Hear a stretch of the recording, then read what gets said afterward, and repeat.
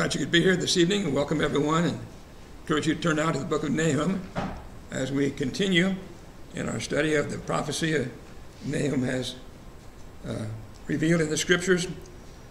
We are chapter 2. If you turn to chapter 2, please. We begin in verse 2. Look at that a little bit more tonight and proceed from there through chapter 2. We remember that Nahum is the first of the minor prophets that we have studied in the period of Judah alone. Until this time, as far as we can tell, the prophets prophesied during the divided kingdom.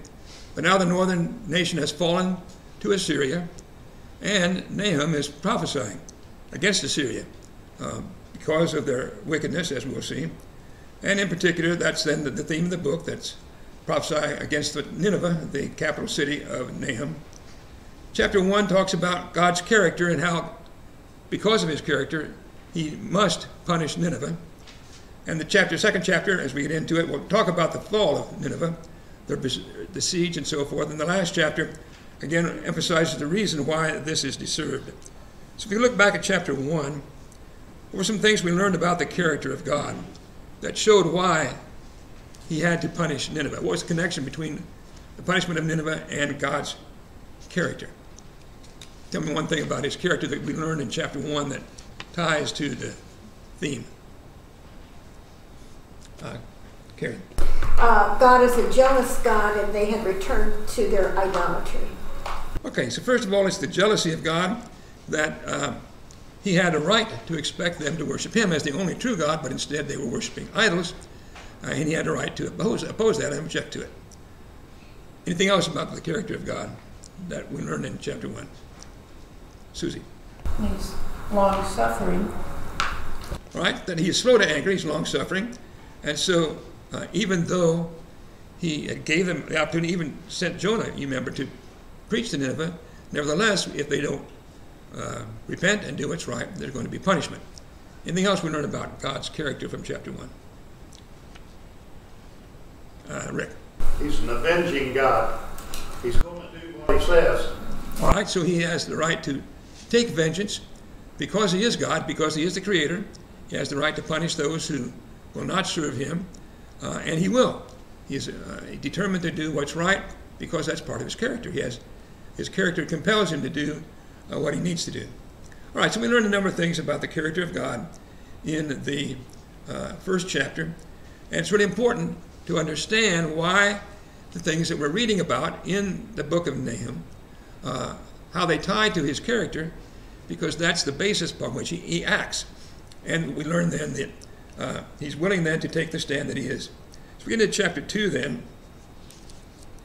Okay, we talked about the destruction that would come upon Nineveh. And now in chapter 2, he talks about the fall of Nineveh.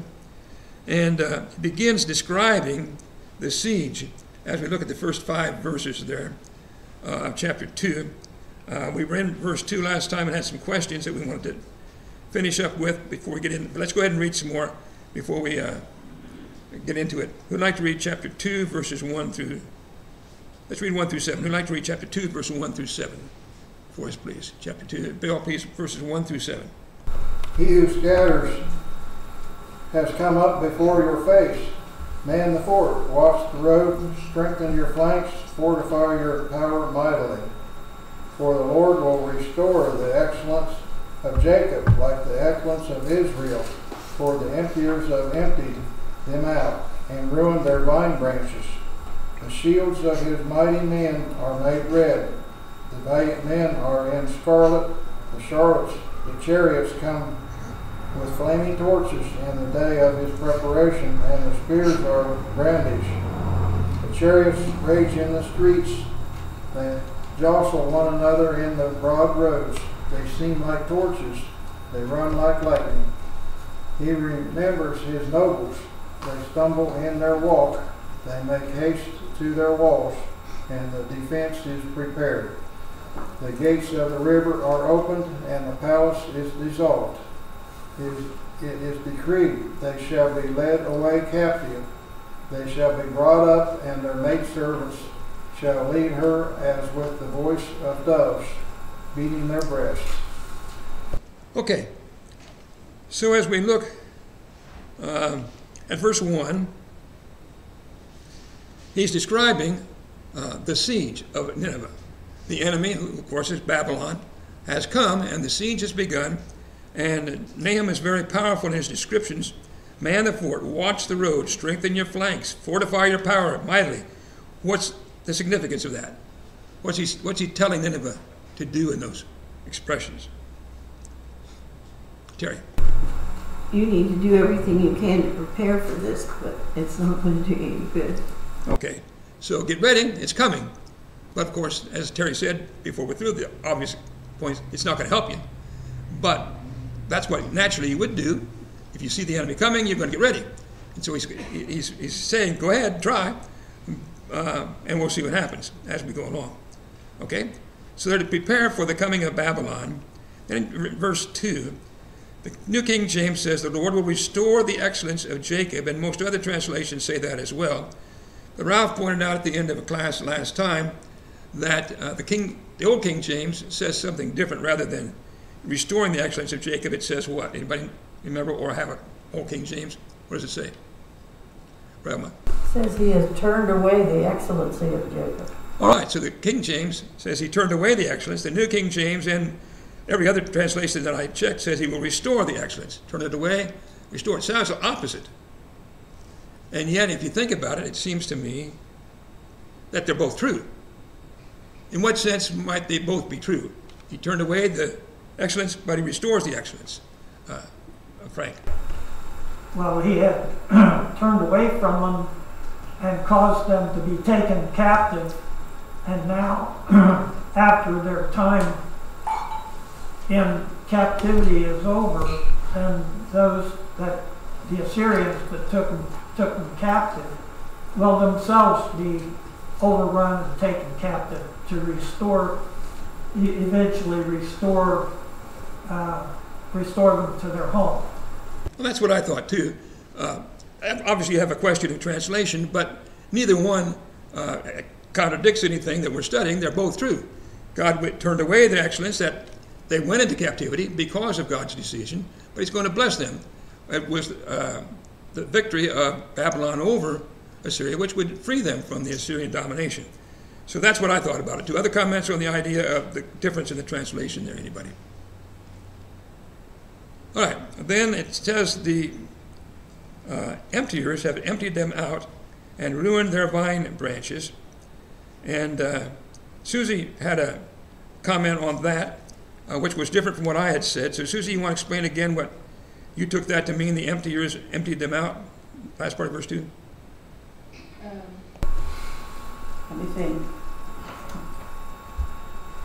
For the emptiers, I was thinking that meant the Babylonians, that the Babylonians were the emptiers, had emptied them, the Assyrians, out and ruined their vine branches. Or, no, that's enough. That's okay. Okay. All right. Well, now you've gone the opposite way now. Well, that's what I said last time, was that it was the Babylonians who were emptying out the Assyrians. But you said last time that it was the Assyrians emptying out Judah. And after I studied it more, so I agree with what you said last time. In fact, that's what I had in my notes last time, and I said something different from what I had in my notes. Obviously, they're both true, just a question of which. But it seems to me like, because of the first part of it, he's talking about Jacob, the emptiers who had emptied out Jacob, emptied them out, emptied Jacob out. So that would have been Assyria that emptied them out and ruined their vine branches. But the Lord's going to restore them. Now, after Assyria emptied them out, that's what, Susie? I remember now. Because he's restoring Judah because Assyria had emptied them out. Yes. Right. Okay. Yeah, that's what you said last time, and I agree with you now. Actually, I had that in my notes anyway. Okay, other comments on verse 2? Okay. So, now then, it seems to me, back to verse 1, he's again describing the siege.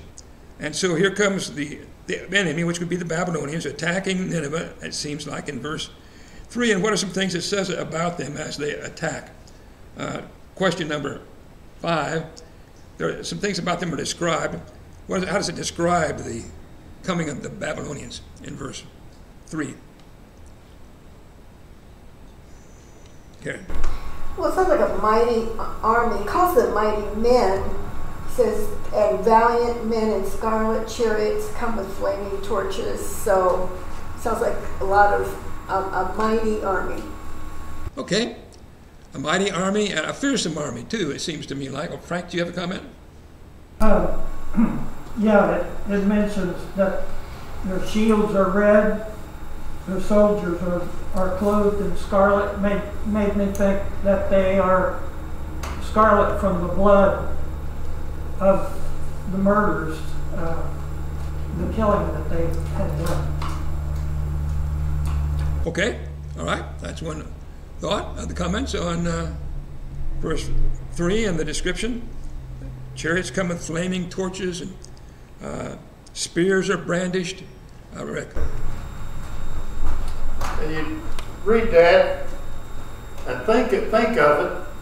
You put yourself in that situation, how scary of a scene that would be to see something like that coming at you. Especially for people that has been used to being so mighty and powerful in the past, to see this coming at them.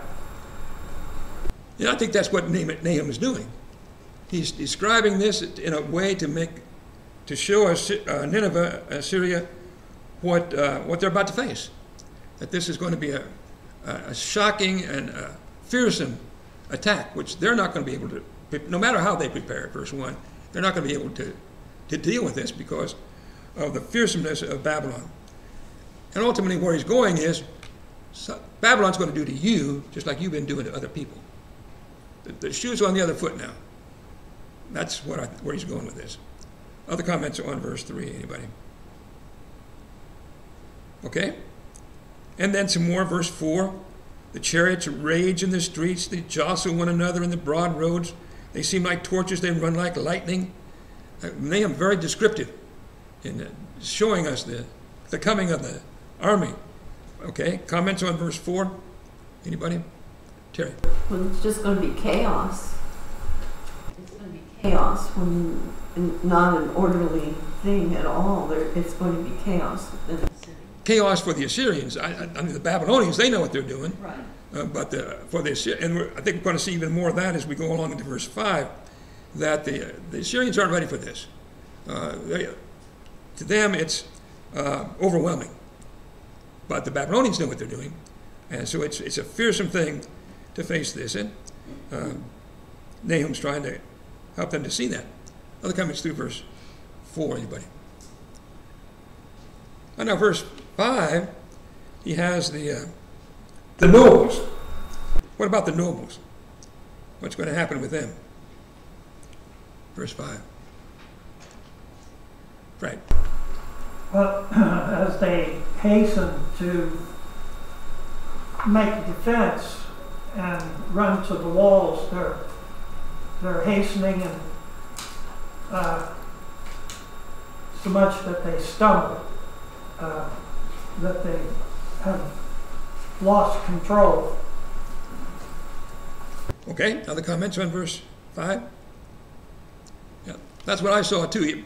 Okay, here comes the enemy, all these things, the chariots and the shields and the spears and all this. And so, back to verse 1, get ready. Well, it's like the nobles, that is the leaders, they're not ready for this. They haven't, I mean, they've been attacking other people, but they're not prepared for an attack against them. And they're stumbling and they're hastening, but they're not prepared. They try to get it ready, but they don't, they're not adequate for the situation. That's what I saw as well in verse 5. Comments?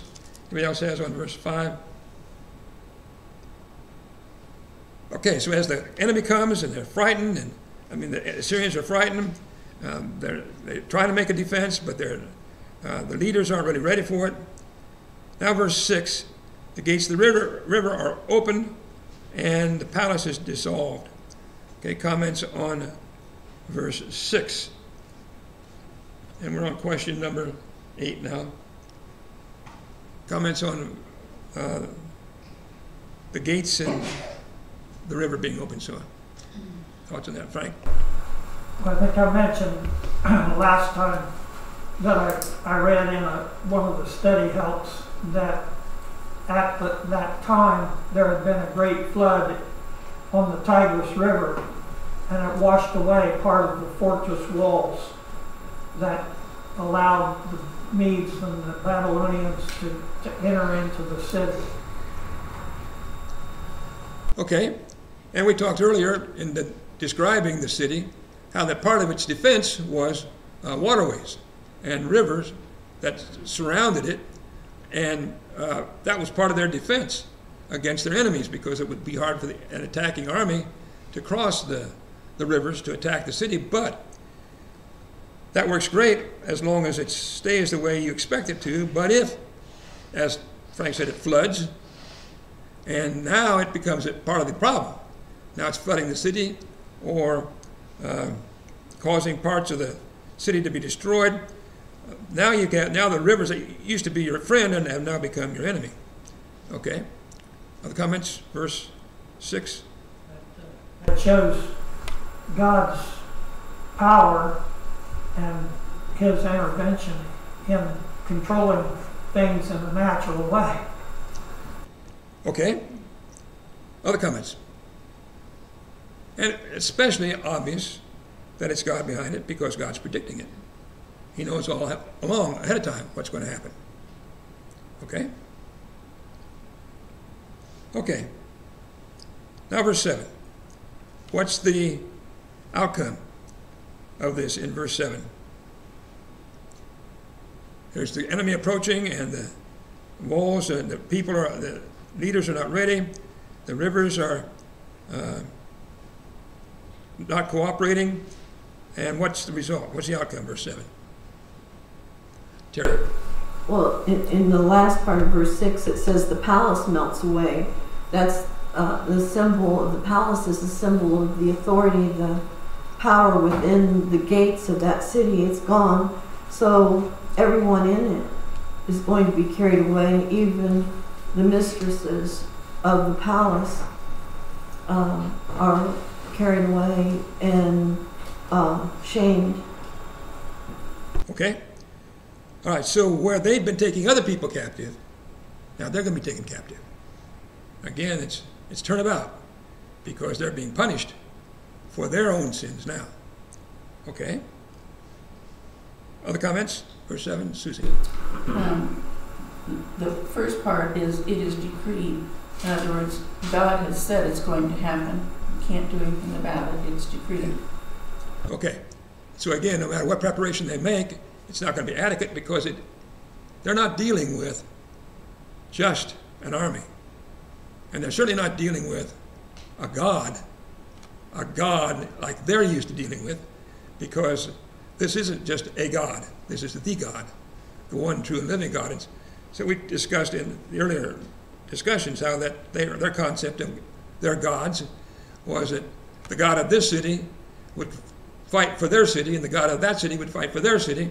And sometimes this God would win, and sometimes that God would win, but this isn't just a God of the many gods. This is the God that they're dealing with. It's decreed, and there's nothing that's going to change it. Okay? Other comments on verse 7? All right, I'm asking you, do you have any comments on the voice of the doves? Question number 9, last part of verse 7. Maidservants shall lead her as with the voice of doves. Did you have any thoughts on that? Rick? That's one of the things, when I first read that, I thought of doves of being something joyful. But then when I got to studying it through a couple of concordances, they was actually in mourning. Okay. So the sound that doves make is a mournful sound. And that's what I took it to mean too. So that there's the women are weeping, beating their breasts, the voice of doves, mournful sound, because the city has fallen. Other comments on through verse 7? Anybody through verse 7? All right, let's read some more. Oh, Susie? Well, I was just going to say Isaiah 38, verse 14. Like a crane or a swallow, so I chattered. I mourned like a dove. My eyes failed from looking up. O Lord, I am oppressed. Undertake for me. Okay, great. Where was that? Isaiah 38, verse 14.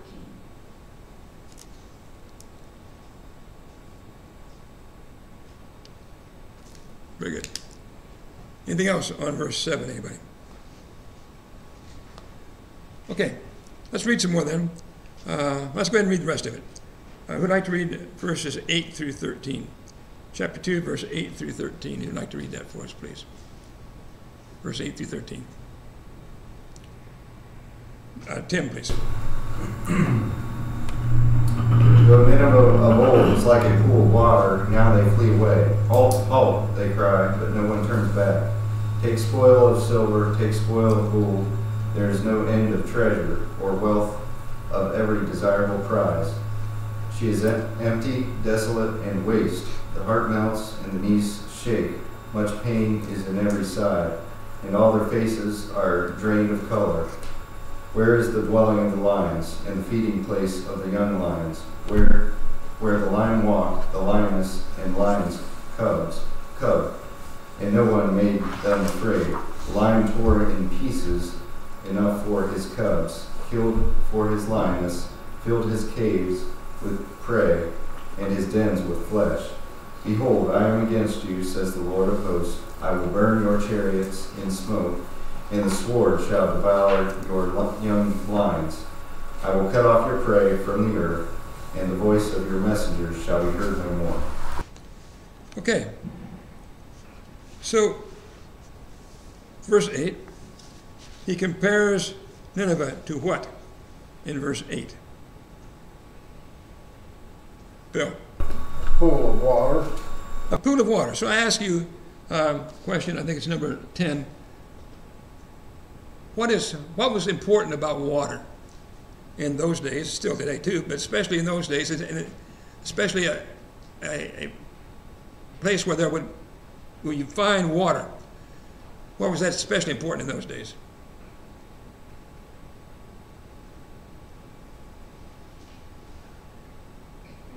Karen? Well, Nineveh and many places were situated in maybe not a desert, but very dry area. It wasn't lush vegetation, rivers, springs, everywhere. Okay, so it's for us, especially we've had a summer which seemed like it rained almost every day. It's not that way where they were. And when you read the story of Abraham and Isaac and so on, you remember how important water was for their animals. And a lot of times they'd even fight over a well or an oasis. So Nineveh was known for water, and that's part of why it was a growing and prosperous city, because it had this means to provide water, but something's changing in verse 8. That's what it was of old, but what's happening now as the verse proceeds? The water is flowing away from them and they can't stop it. There's no halting of what's happening. Okay, so now they flee away, and it's the water, and I think maybe not even just the water, but the people. The people are leaving. The enemy's coming. The people are fleeing, and the people cry, halt, halt. I take that to mean the leaders saying, wait a minute, don't run away, but stay and fight, but no, nobody turns back. They don't listen. So the city's being defeated like as Terry's illustration, a pool of water that's being drained. But in any case, they're not willing to stay and defend it because the enemy is so fearsome. Okay? Other comments on 8? Anybody? Anything? And now verse 9. What's going to happen in verse 9? Now we're in question number 12. What's going to happen to the city? Verse 9.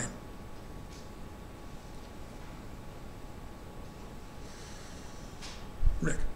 All of the riches, everything she has, of any value whatsoever, will be taken. She'll be left desolate. All right. Other comments? She's going to be spoiled. The enemy is going to take spoils of Nineveh. This city, he says, they have no end of treasure, wealth of every desirable prize, but where did they get that treasure? Where did they get their wealth? From plundering other nations, other cities. So again, the tables are being turned. They're used to their armies would go and take other cities and the wealth of other nations, and that's how they got their wealth. That's how they got rich. But now somebody else is going to come and make plunder of them and spoil them. There's no end of treasure and every desirable prize because they took it from other people, but now the spoil, the silver, and the gold is going to be taken away from them. Okay? Other comments, verse 9. Anybody? Susie. One of the things that I read, that the words used, empty, desolate, wasted, that they're similar sounding words, but they increase in intensity.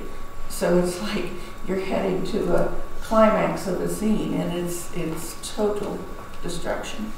Okay. Now let me give you a quotation.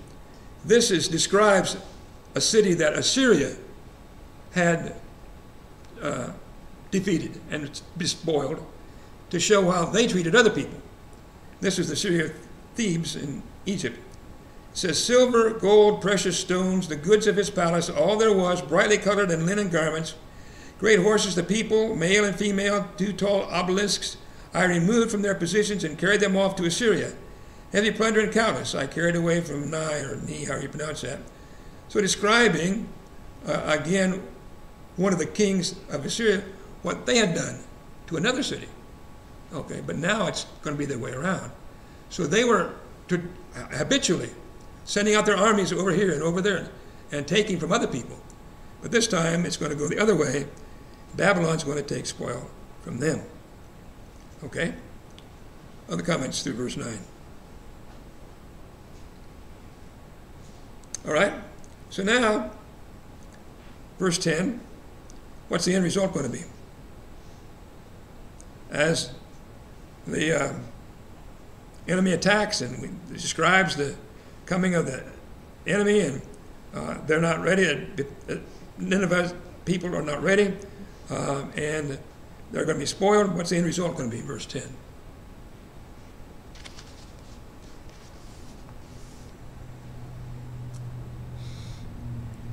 Question number 13. Neil. So they're going to be in shock. Okay, they're going to be shocked.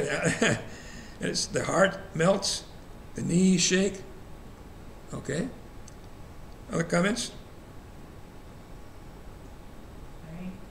Pain, fear, shame. Pain, much pain on every side. She's empty, desolate, waste, and all their faces are drained of color. Okay, so fear.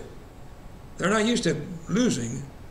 They're not used to being defeated and being taken spoil themselves. They're used to doing it to other people, but now they're the ones who are going to be empty, desolate, and waste.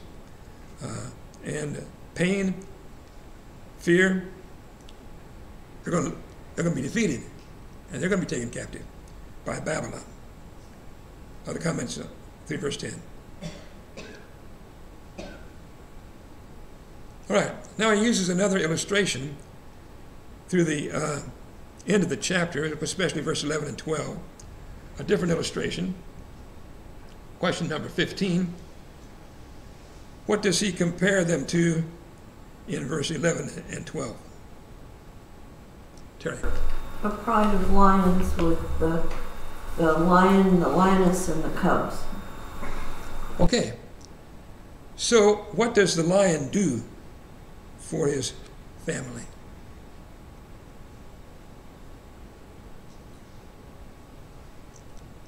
Karen? Well, he finds food, meat, and tears it in pieces for his lionesses and cubs.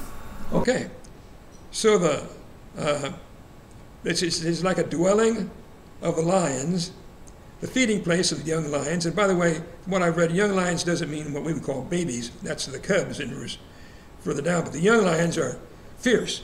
They're young, not in the sense of children type things, but they're not the leaders. But nevertheless, they're fierce. They're strong, and this is their feeding place.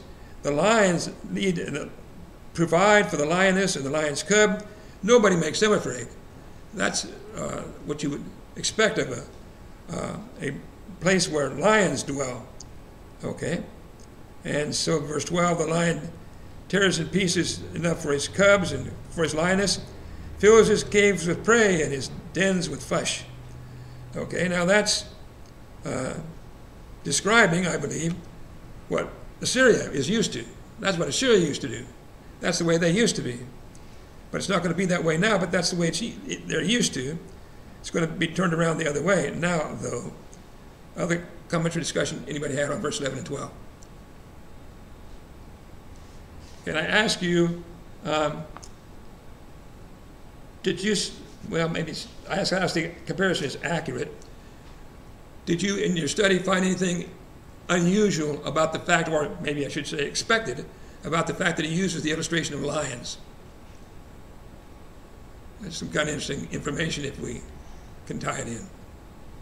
Karen? Well, I believe in some of the artifacts that have been found in ruins that there are these huge lions that they used on for the king's throne, the palaces, the entrances to the city. Okay, lions were a very common symbol of the Assyrian, especially of their kings. So let me give you some examples of it. Again, another reading. Ashurbanipal, who was one of the kings of Assyria that we mentioned, also engaged in lion hunting as a sport. One relief, not on the walls, found in Ashurbanipal's palace at Nineveh, apparently from a second floor, had 3 panels depicting a lion hunt. Ashurbanipal sneaks up and grabs the lion by the tail as he rears to his hind legs. The inscription above says, I, Ashurbanipal, king of the universe, king of the universe, king of Assyria, in my lordly sport, I seized the lion of the plain by his tail, and at the command of Urta, Nergal, the gods, my allies, I smashed his skull with a club of my hand. So lion hunting was kind of a favorite sport among these kings, which is why it's an appropriate illustration then that they become the hunted. So as in verses 11 and 12, that's what they used to doing, but they are now the hunted. And as Karen said, here you see, I don't know, I hope you can see these well. These are they found some of these reliefs, they call them, carvings on the walls of Ashurbanipal's palace, lots of them. And I don't know how well you can make it out. I hope you can make it out. If you can, you see here he's hand-to-hand combat with a lion. Here he's about to spear a lion. So the idea is that they are fierce. The Assyrians, the kings, consider themselves to be fierce, that they can fight lions and so on, but in fact, they themselves are now going to the ones who are going to be destroyed, going to be punished. Okay, other comments on verses through verse 12? Anybody? Okay, and then verse 13, it concludes. Let's see where I am here. Yeah, back up. Okay, so they're going to be annihilated then as a result. He says, what's going to happen to them in verse 13? They're fierce, they think they're fierce lions, but what's going to happen to them? Verse 13. Frank. Let's see, lost my place. They will burn their chariots, their chariots will go up in smoke, burn in the battle, and the sword shall devour their young lions, or the young people, or the warriors of Assyria and kept them off from their prey. Okay, so they have their young lions are now the ones going to be devoured. They're used to devouring others, but now they're going to be devoured. Their chariots are going to be destroyed. The sword will devour their lions, and they'll be cut off from their prey. They've been used to making other nations prey, but now they're going to be cut off from their prey, and the voice of their messengers will be heard no more. I think that means like the messengers that bring in news of another victory and more spoils and so on, but now it's going to be the other way around. They're going to be defeated because God has so decreed it. Okay? Other comments through verse 13. All right, we'll go into chapter 3 next time. The thing I want us to emphasize, to remember, is that this is happening because of the evil of the people, and we'll see that in chapter 3. We've seen God's character. We've seen the punishment that Assyria is going to receive. Now we're going to see in chapter 3 why they deserve it. We've already talked about it to some extent, but chapter 3 is going to tie it all together. How evil they were, how corrupt they were. So as you study chapter 3, prepare for that discussion as you can. How corrupt and wicked Assyria was, why they deserved, and God had to do the punishment that the passage describes. Anything else on chapter 2 before we close? Anybody? Okay, thank you.